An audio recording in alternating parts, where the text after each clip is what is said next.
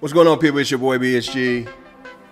I got something really crazy. There's no other.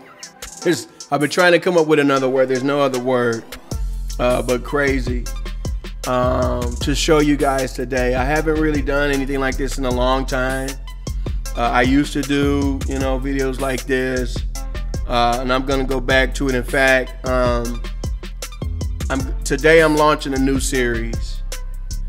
And this new series is going to be called This Is Why We Crypto, or I might just name it Why We Crypto.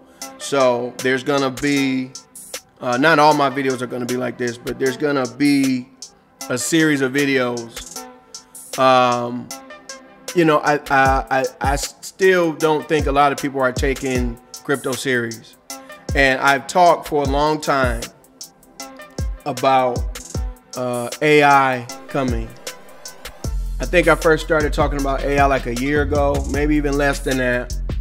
And everything that I said was going to happen in AI is happening faster, right? Like I was talking like maybe 5 years or a little bit longer, thinking, no, it's happening faster than that. Companies are actually planning to get rid of most of their workers. Uber specifically. Uber recently in their quarterly statement said that we're going to become profitable by first eliminating driver incentives and then just eliminating the drivers completely. That's literally in their their quarterly statement that nobody reads. And don't think that a lot of other companies won't follow suit. They will. I have a lot of experience with, the thing that pushed me into being an entrepreneur was the fact that I tried to go the traditional route. I tried to go to college. I got shot, ended up getting my dream job anyway, working next to a lot of the big hip hop and R&B artists and gospel artists as, the first black engineer in this particular studio's history. In their history, I was the first one. You got all these black artists coming through, but I was the first engineer. And basically making minimum wage there. And, from there, I went on to, work at a music store and become the top salesperson there, and was making too much money, so they conspired against me to get fired, and worked a few more jobs after that. And at this time, I'm married and all that, and my wife is pushing me, not so much, but you could tell she's getting frustrated. And it was my wife's family that was really pushing me. My family pushed, acting like I'm not trying, acting like I'm not doing anything when I'm really out there doing the most. I was the best employee everywhere that I worked. This one job, which was another sales job, we had training. And so we were supposed to, go through 2 weeks of training, which I did. I was the only person that actually completed a sale during training. So they're, because I already knew how to sell. So, they're training us, and I actually closed the deal while training.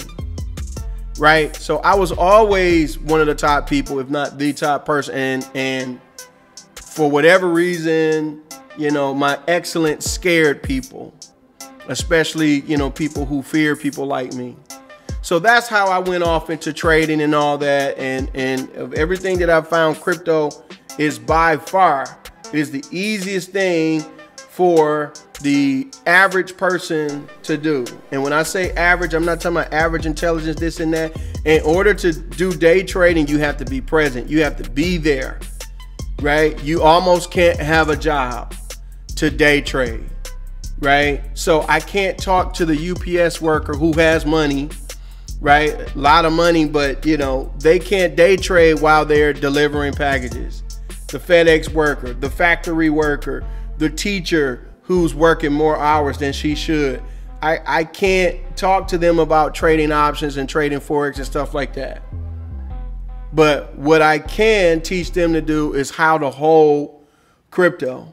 And it ends up being more beneficial than trading anyway.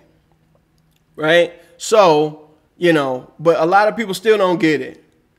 So I'm going to start showing what's actually going on, because now when I saw this, I had to pause the video. my kids be laughing. I be having to pause the video so many times just to process it, because you're not going to believe what you're getting ready to see. You now have more to worry about than just AI. Let's get into the video. Like and subscribe. Get it out the way now. Let's go. Share this with somebody that you know needs to see this. Share this with somebody that you know that's hating on crypto right now. Let's go. Well, a lot of people are calling it modern slavery. Does that feel right? I was just about to say, that's slavery. That's slavery. You took away the whips, but you put the paperwork. Took away the masters and you put them in uniform. Same difference. Same difference. It kind of appears that there is a coordinated system in order to protect the labor that's created by the prison system. Walk into a McDonald's in Alabama, and the worker flipping your McDouble could be an incarcerated person. Right there. Bruh. You're telling me you go to McDonald's and some of the people that is serving you are people that's in jail. Like, are you serious right now? Hold on. It's just getting started, y'all. I knew about the prison work and behind bars. Like, you know, a lot of the top brands, you know, like a lot of top clothing brands and stuff. It's the prisoners that are making the stuff. I knew that. That's bad enough. But, I thought that was contained behind the prison walls. No, they're now sending them out to work. It's a sad situation of where they getting rich off us. The Alabama Department of Corrections farms out incarcerated people to work at hundreds of private companies and government agencies across the state. McDonald's, Burger King, Golden Corral, Wendy's. They got a Wendy's contract right now. State Trooper's office. They'll send everybody everywhere. They'll send you everywhere. You have prisoners working at the state trooper's office. You have prisoners working at the state trooper's office. Yes, the parole office. And even though ADOC trusts these incarcerated people to leave prison every day and work alongside the general public, many of them are still denied the chance at real freedom. I work for y'all, but when I come up for parole, you deny me. Why would you deny me? Because you're getting free service. This is a story about corporations and the state of Alabama exploiting prison labor and the coercive policies they use to keep its citizens trapped in servitude. Corporations and capitalism will do anything to make a dollar, including using prisoners to come and work for them, which is essentially taking jobs from a person who hasn't committed a crime. You're taking advantage of these people who have committed crimes, right? You're about to see what they're getting paid, and you're denying a person who hasn't committed a crime from getting a legitimate job. So you're essentially making getting a job harder for them. They're trying to make it work for their family, right? But their job is being replaced by a prisoner who you're also taking advantage of by not paying them enough. You about to see it? It doesn't work. It's a terrible system. If you're wondering how any of this is even legal, well, it might not be. That's what we went to Alabama to figure out.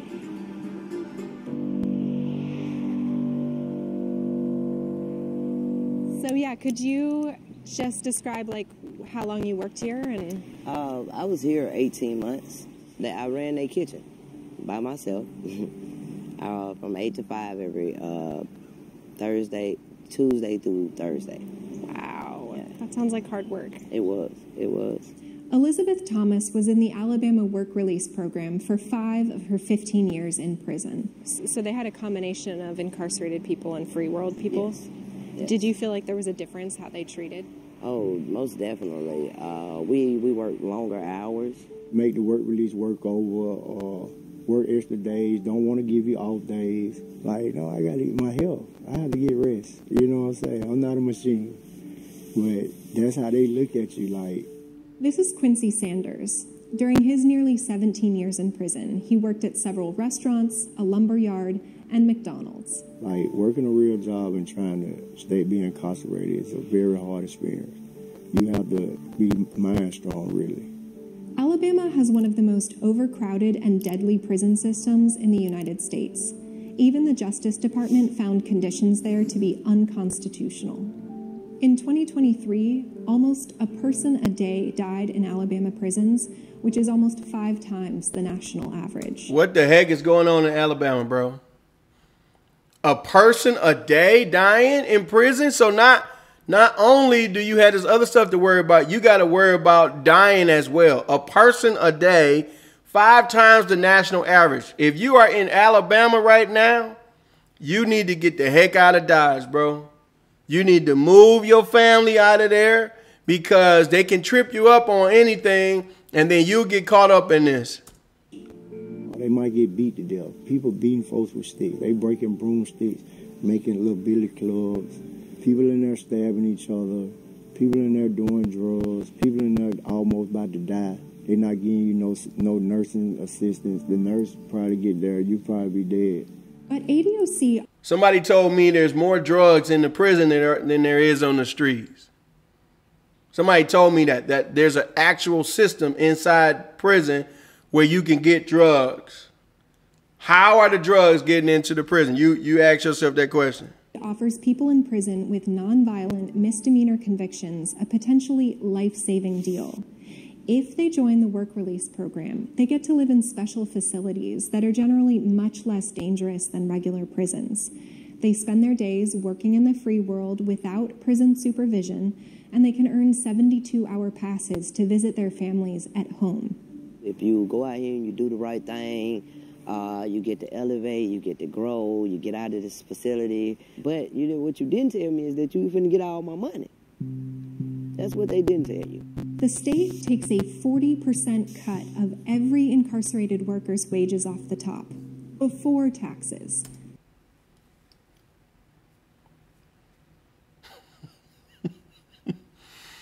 They're taking 40% of net, bro. 40% of your pay before taxes are taken out. That means that more than 80% of these people's money is being taken because they taking their 40% off the top. Plus an additional $5 a day for van rides to and from work, $15 a month for laundry, and then any restitution and court fees. So they also driving them to work to make money for them, but they're charging them the Uber ride or whatever ride to get to work. They're charging these people to take them to work who are making them money for the government, to and from. If your check is $636, you might see two something out of that. And that's every 2 weeks. And you done work 80 hours and only seen $200. That's $250 an hour. $250 an hour. Maybe. Like it makes you lose motivation because money motivates people, especially working. So it kind of makes you lose motivation. One estimate calculated that the state of Alabama enjoys a benefit of more than $450 million a year off of prison labor. And jeez, it's slavery all the way around the board, just slavery. And unlike free world workers, incarcerated workers can't just get a shift covered or quit. ADOC has a list of rules that all incarcerated people are expected to abide by. Rules like don't have contraband, be in your bunk at the required time, and rules like don't refuse to work. That's a rule on the books. CJ Sandley is one of the attorneys behind a recent lawsuit filed against ADOC.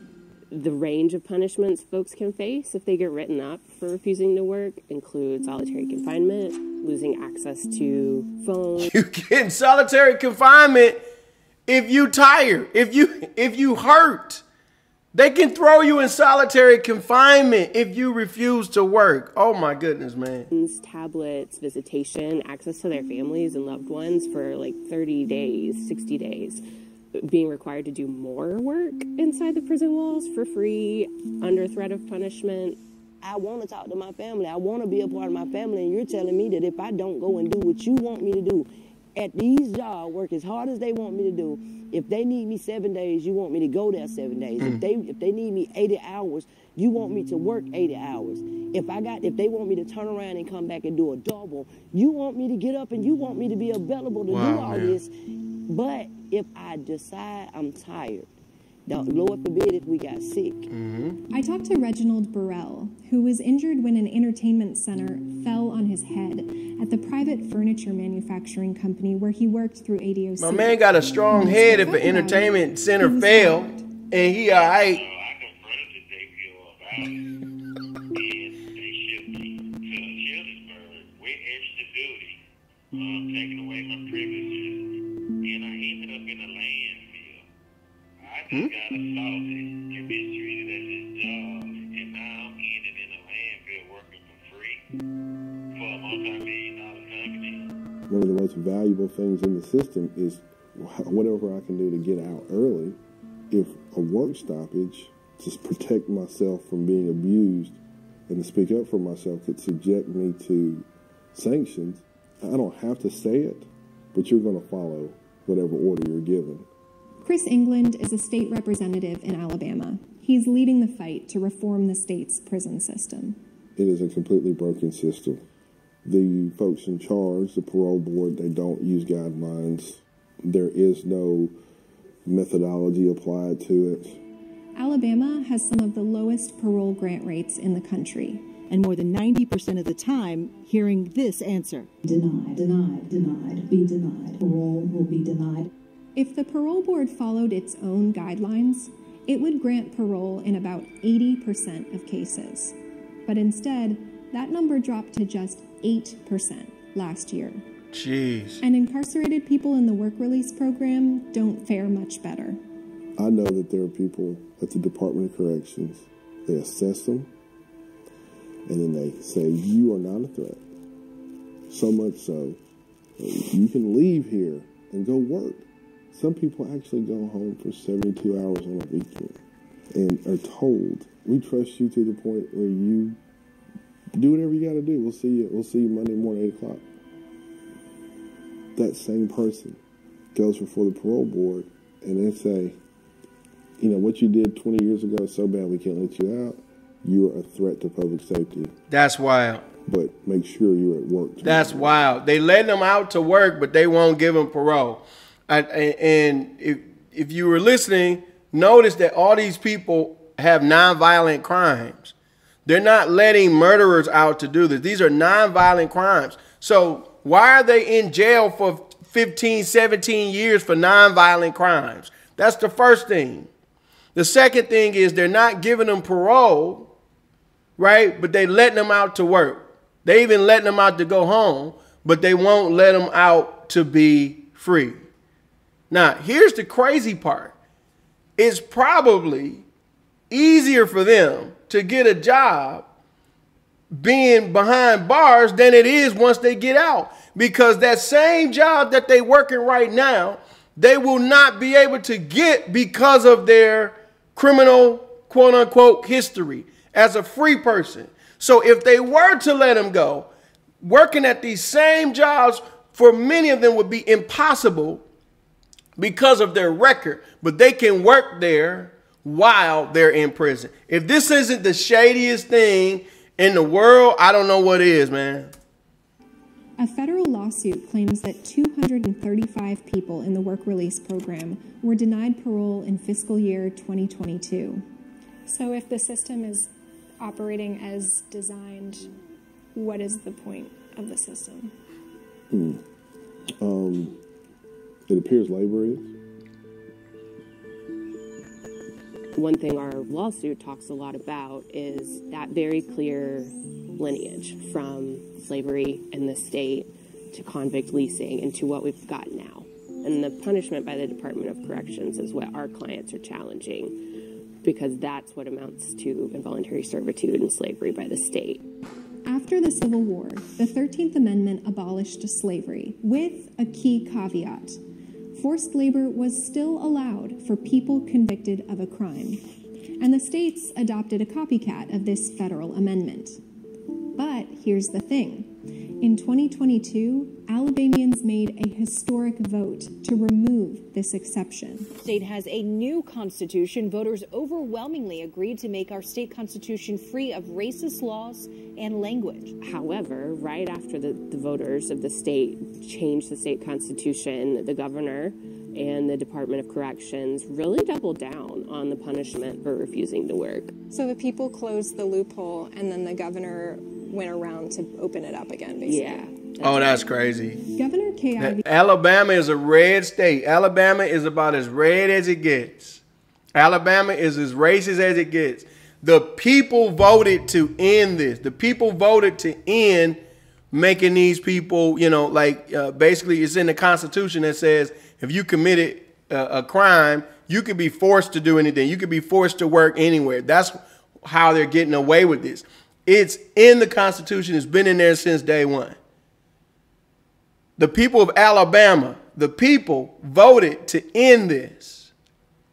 And these politicians, Republicans, decided that they was going to keep it going and making a loophole some kind of way. Man, this is crazy, bro. This executive order made encouraging or causing a work stoppage a high-level violation, on the same level as probably because she getting a nice fat check, I guarantee you. And bribery. The order also cracked down on correctional incentive time, better known as good time. In some prison systems, good behavior is rewarded with what's known as good time. People can earn sentence reductions and get released from prison early. And the state legislature even changed its good time law to increase that form of punishment for folks who refuse to work. We're simply changing the amount of correctional incentive time or good time days that are offered. Are we increasing or are we lowering it? We are lowering them. All of this was done on the heels of this constitutional change, and frankly, it's a brazen ignoring of the will of the voters of the state, and that's what our lawsuit is about. And so many people want to work, but they want to be paid fairly. They want to be paid a free world wage for the labor they're doing. They want to be working in safe conditions. They want to be treated fairly, and they don't want to be forced to work if they don't want to, or they can't because they're sick, or they have a doctor's appointment, or they're feeling unsafe in their work and they want to change jobs. One of the unique things about this state, and really the country, is that things just never end. They evolve. If your prison system is full, it's primarily full of black folks, black men, and you're tell the truth, have bro. a racial disparity in who gets released and who doesn't. Can you imagine the optics of what that labor force looks like? Black people account for just over a quarter of Alabama's total population, but more than 50% of the prison population. An AL.com investigation found that black men were 25% less likely to get parole than white men. For nonviolent crimes, bro. Of a group of men who are working convict labor decades ago, and juxtapose that next to a current labor force, it would probably look the same. That's crazy. So, what is the point of prison? Is it the creation of a cheap, controllable, and confined labor source? Yep. Or is it rehabilitation? And what does a real commitment to rehabilitation for incarcerated people actually look like?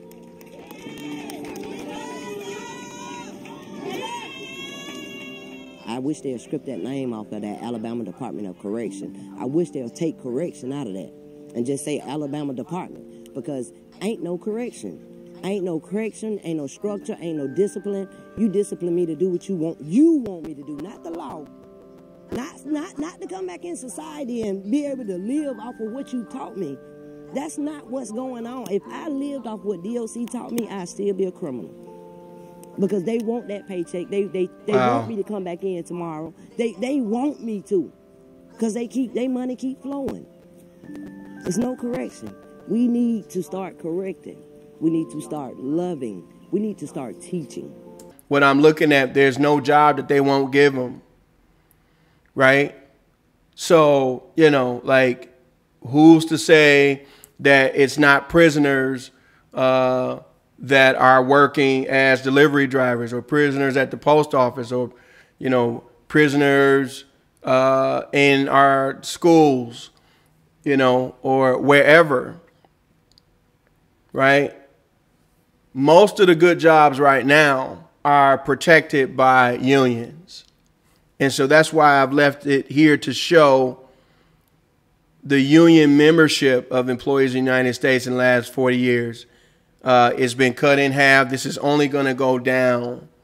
I'm stressing this because this is where most of the good money is being made if you're an employee. Unions get paid. Unions get paid more than, you know, if you're just on your own. Right? That's just facts. But look at what's happening. They want to decimate the union. I just learned of a plant that the government gave $330 million to open. And, you know, they gave them the money already, and the plant won't reopen until 2028, maybe. And what's special about that date is that's when the UAW contract is over with. So they're specifically delaying opening so they don't have to, you know, what they're hoping is that they're not going to have to deal with the UAW. Right? So I just talked to somebody recently about this very same thing.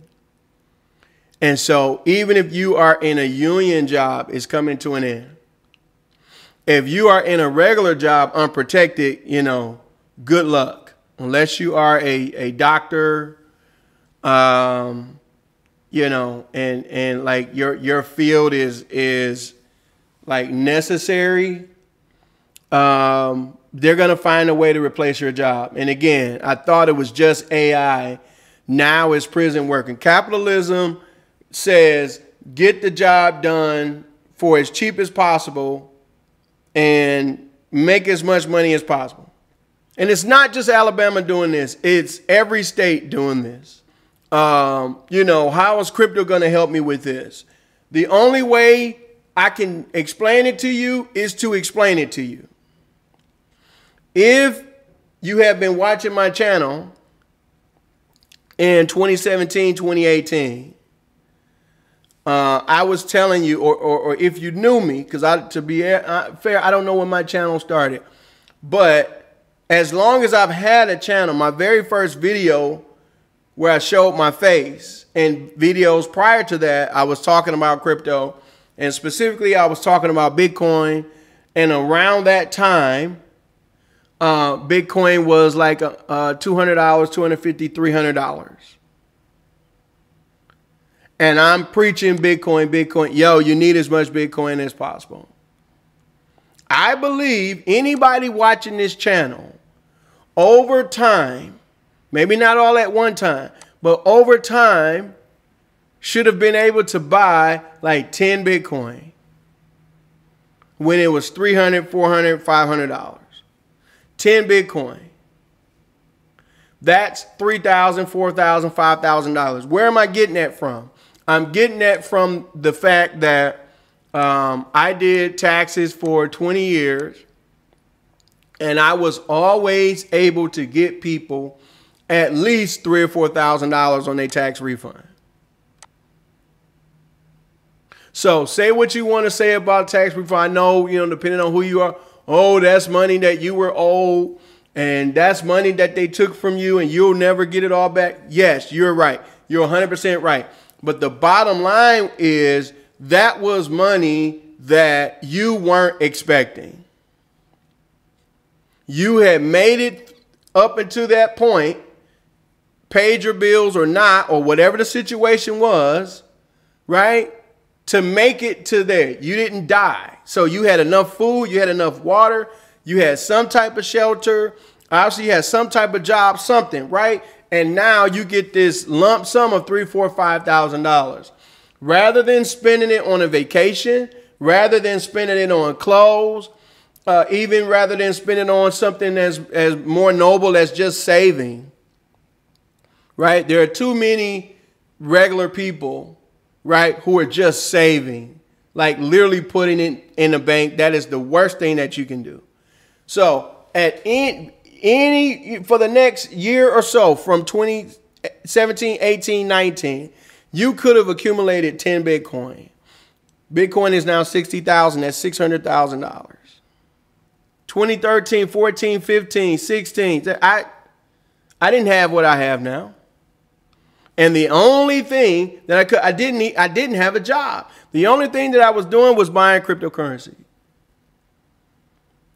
And the cryptos that I just gave you, Bitcoin, of all the things that I've given, that's grown the least amount.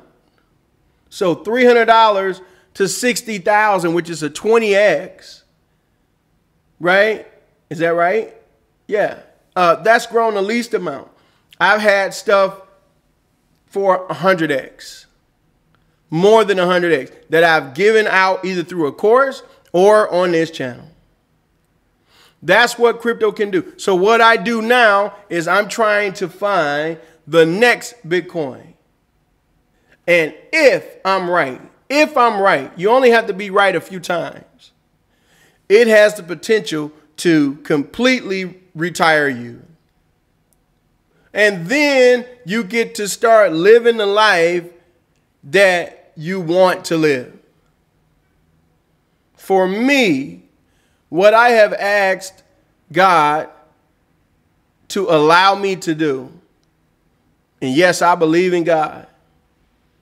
I have asked God to allow me to help people, to bless them, so as people who want to serve God, you're not bound by your work responsibilities and your work environment. Quite frankly, there are people who consider themselves Christian, who are working in such toxic work environments that as a Christian, you should be ashamed to work in. There are things that are being done at the company. There are jokes that are being told. There's all kind of things that you know good and well as a Christian. I know I'm not talking to all of you right now. I'm just talking to a small, maybe less than 3% of you. But I'm telling you what my why is. It is hard to maintain your spirituality, right? Just on a level of being able to come home and be a good person. When you're dealing with all kind of crap at your job, inevitably what you do is go home and you take that crap to your kids, and you take that crap to your wife or your husband, right? And you stink up the whole room because of other stuff that's going on. I don't think any of you was sleeping with your wife on a couch with no floor, with no carpet, no hardwood floor, and your kids sleeping in sleeping bags on the floor. So to go from that to where I am now is nothing but a miracle, nothing but the grace of God.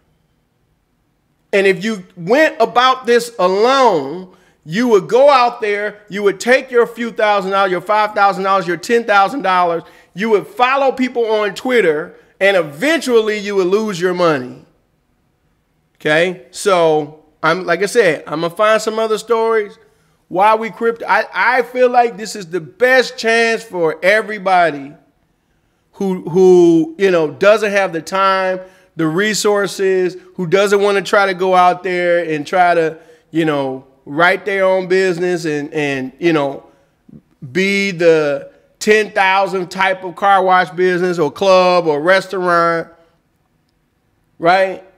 Because that's what's awaiting you out there. You can make more money doing this while keeping your job and being a good dad, being a good mom, all of that. All right, so I hope you enjoyed this. Leave a comment, share. Tell me how you feel about this. Like I said, sorry to get long at the end. But, you know, y'all know I always try to keep it real. All right? It's your boy BSG. I'm going to holler at y'all in the next video.